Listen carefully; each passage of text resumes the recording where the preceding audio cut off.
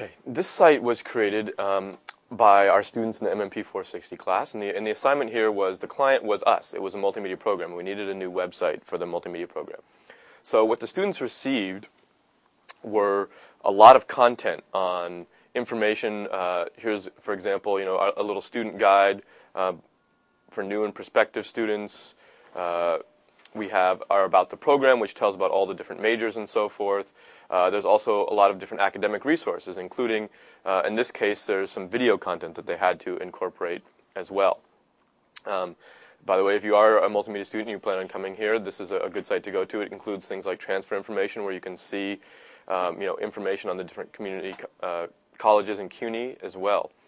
So they were given all of this, but just given it basically as content. So it was up to them to have to organize the content, turn it into HTML content, come up with a visual design for the site, and make sure all the text and everything came out right, came on the right pages, and was done that way.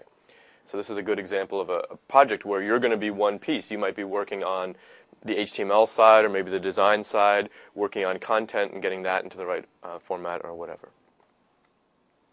So this is the example of a midterm project from the MMP 420 class, which is a multi-user chat. So this student here created a chat that allows you to send messages to other people, but also there's an interactive screen where you can color in this flower, and everyone who's logged into it will also see it as it happens. So everyone can sort of participate in doing that interaction and coloring it. And as you can see, to do all of these things, it requires a lot of code. And this is what the main focus of this class is on teaching you how to write code to be able to do these kind of interactive projects as well.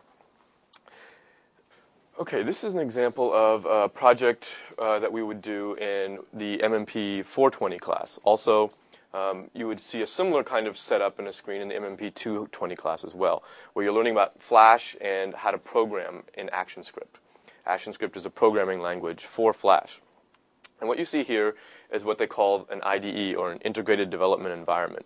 So it has both a stage area where you put all of your assets, your visual pieces, and then there's a place where you write code to make it actually do things. And the focus of these classes, especially the multimedia programming, is on how to teach you to write codes to get the Flash applications to do what it is you want them to do.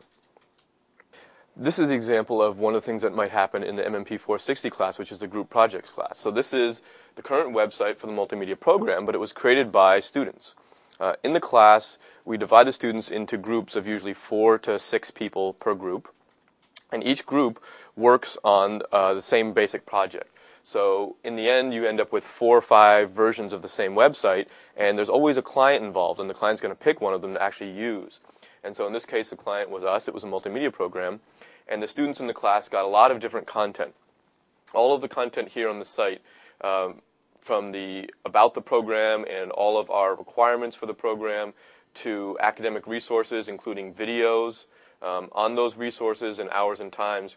All this information was given to the students, and their job was to take this information and create the website out of it. So I think there's about 30 or so, 40 pages on the site. They had to work in groups. Each people had roles and responsibilities, whether it was graphic design, doing the HTML or the CSS, managing it. You have to have a project manager who can manage the communication between everybody, and it's quite an effort. And this is just one example, but you could be working for a different client that doesn't have to be within BMCC as well. So we've had clients from nonprofit organizations around the area as well.